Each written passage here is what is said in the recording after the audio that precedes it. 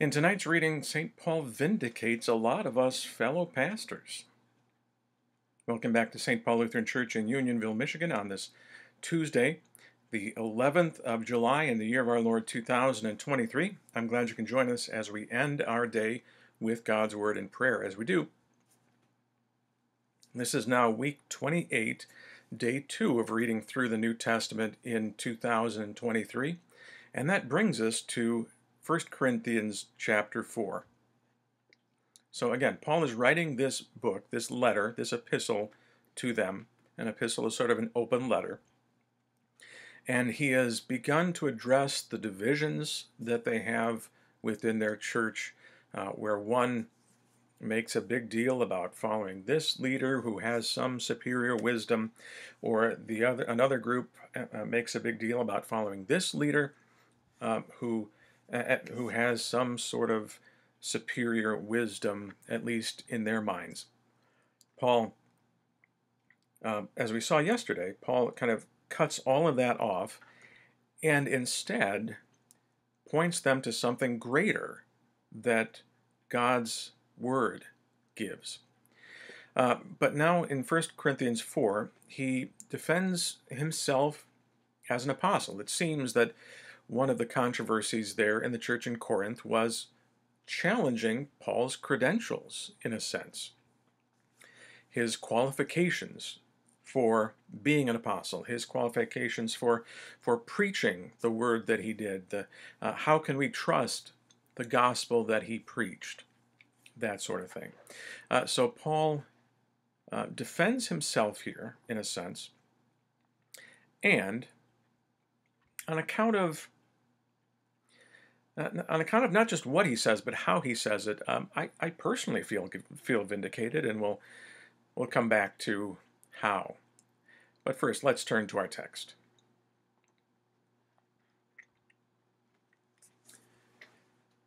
First Corinthians chapter 4. This is how one should regard us, as servants of Christ and stewards of the mysteries of God. Moreover, it is required of stewards that they be found faithful. But with me it is a very small thing that I should be judged by you or by any human court. In fact, I do not even judge myself, for I am not aware of anything against myself, but I am not thereby acquitted. It is the Lord who judges me.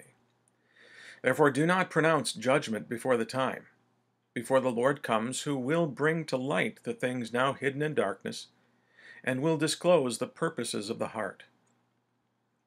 Then each one will receive his commendation from God. I have applied all these things to myself and Apollos for your benefit, brothers, that you may learn by us not to go beyond what is written, that none of you may be puffed up in favor of one against another. For who sees anything different in you? What do you have that you did not receive?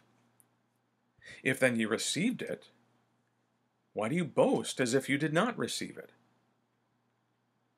Already you have all you want. Already you have become rich. Without us you have become kings. And would that you did reign, so that we might share the rule with you. For I think that God has exhibited us apostles as last of all, like men sentenced to death, because we have become a spectacle to the world, to angels, and to men. We are fools for Christ's sake, but you are wise in Christ. We are weak, but you are strong. You are held in honor, but we in disrepute. To the present hour we hunger and thirst, we are poorly dressed and buffeted and homeless, and we labor, working with our own hands. When reviled, we bless. When persecuted, we endure. When slandered, we entreat. We have become and are still, like the scum of the world, the refuse of all things. I do not write these things to make you ashamed, but to admonish you as my beloved children. For though you have countless guides in Christ, you do not have many fathers. For I became your father in Christ Jesus through the gospel. I urge you then, be imitators of me. That is why I sent you, Timothy, my beloved and faithful child in the Lord, to remind you of my ways in Christ as I teach them everywhere in every church. Some are arrogant, as though I were not coming to you. But I will come to you soon, if the Lord wills. And I will find out not the talk of these arrogant people, but their power. For the kingdom of God does not consist in talk, but in power. What do you wish? Shall I come to you with a rod, or with love in a spirit of gentleness? Thus far, 1 Corinthians chapter 4. So, did you pick up on some of the reasons why some, at least in the church in Corinth, questioned Paul's authority? They questioned Paul's authority because he did not come with the aura of a great and wise thinker. He did not come with a huge, showy ministry.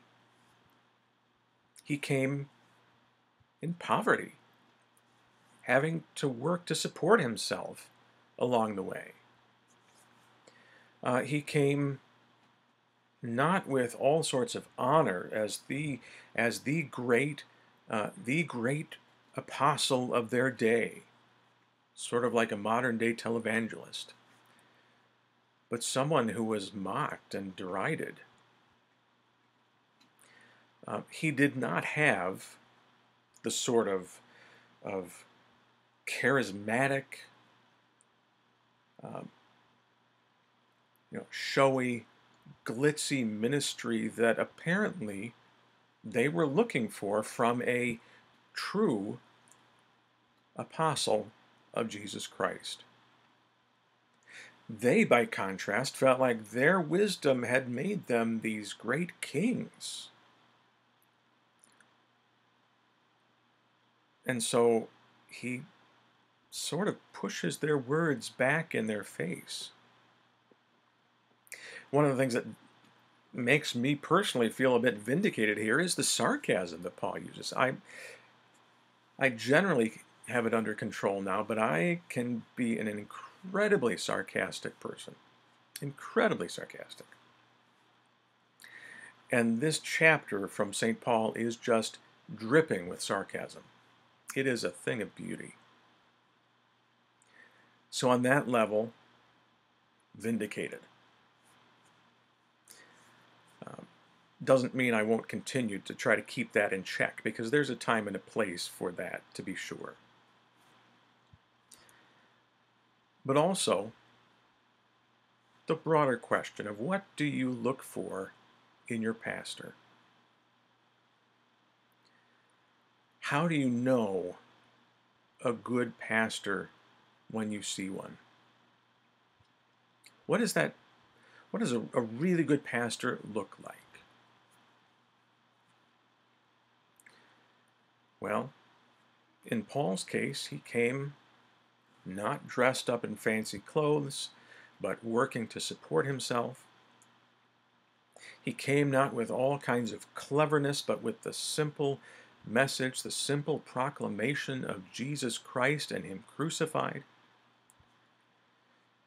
He came not to set himself up as a pillar of the community there in Corinth, a leader in the town, but their servant in Jesus Christ. And that certainly also vindicates me, at least to an extent. Certainly any pastor who has served for any length of time will look back and see people that he has sinned against and failed in different ways,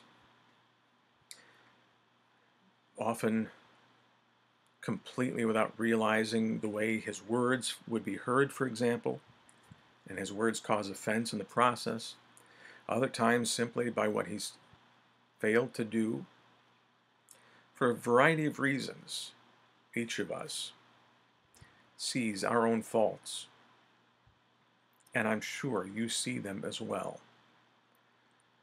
But what is it that makes that pastor, no, what is it that gives that pastor authority?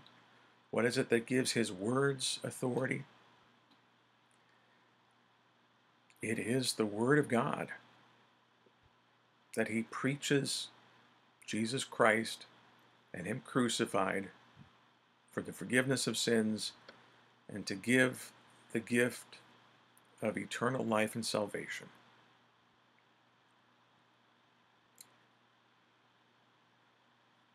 It helps if he's not sarcastic, at least not too sarcastic. But that's really where his authority comes from. Let's close with Luther's evening prayer.